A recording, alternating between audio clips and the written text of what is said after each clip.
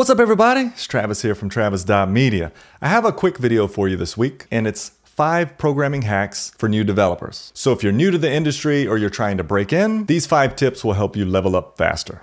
Let's get started. Number 1, don't rush into writing code. So in your stand-up or you're meeting with the client, you just got the green light to go ahead with a new feature. And you think, I've done this before, or I know exactly where to get started. And you open VS Code, and you start coding away. What you're doing here is you're coding while still thinking it through. You haven't even thought it through yet. You're processing what to do while at the same time executing on that thinking in the form of coding. This is more times than not wrong, and it will lead you having to go back and redo things. Instead, grab a notebook or open up a notes app and give it some thought on 1, how you should break this up, 2, how does this feature fit within the larger code base or flow of the application, and 3, put a game plan together first and then execute on it. You'd be surprised at how much more mature and methodical your code will look and how it will function within the broader scope of the application. Number 2, don't always accept the task at face value. I say this a lot, but you often need to push back. Your job isn't just to code and build things, it's to also decide if that thing needs further consideration or even needs to be built at all. Remember that the customer is often not technical. They're thinking based on looks and feel only. Often the features they request aren't doable, or they aren't wise to implement, or they need some serious modification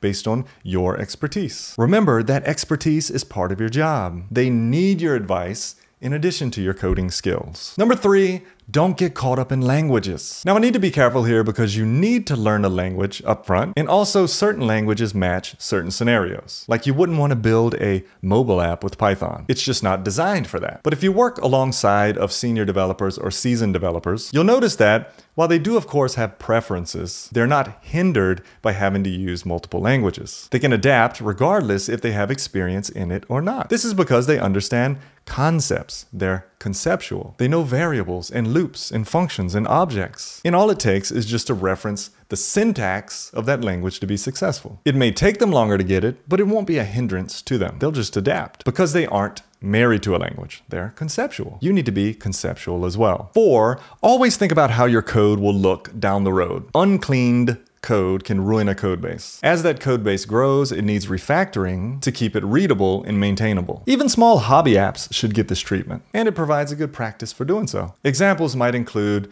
this code is repeatable, maybe I should move it into a function. Or, I don't even remember what this comment means. Let me figure it out and rewrite it. Or, maybe I should put this 200-line long function into its own file and just reference it. Sure, it's important to get things up and running first instead of making it pretty. I agree with that 100%, but just take some time to clean up every now and then. And number 5, break down big tasks into smaller chunks. Let's say you're tasked with implementing an events manager functionality on the site. You think, oh my goodness, that's massive, an events manager? There's so many moving parts, but not really. You should break it down and work on it in chunks. So first, what pieces would you need? Well, you need the event itself with properties like the start date, the location, etc. And maybe some methods like create event, delete event. Knock that part out first. Create that object. Next, let's say there's payments. Build that out, integrate the Stripe package, and maybe now create an event ticket object where you can purchase events. And then next, maybe think of the front end. How will this look on the website? How can you allow the user to call your functions that you just created and interact with that event and that event ticket? And then finally, worry about the nuances, like what if the ticket gets canceled? How do we set a limited number of tickets, etc. The point is to break it down,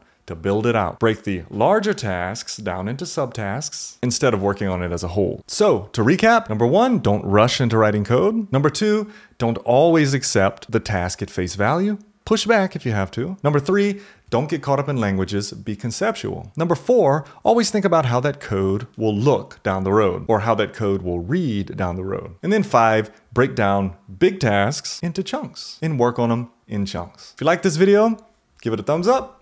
Consider subscribing to the channel, and I'll see you in the next video.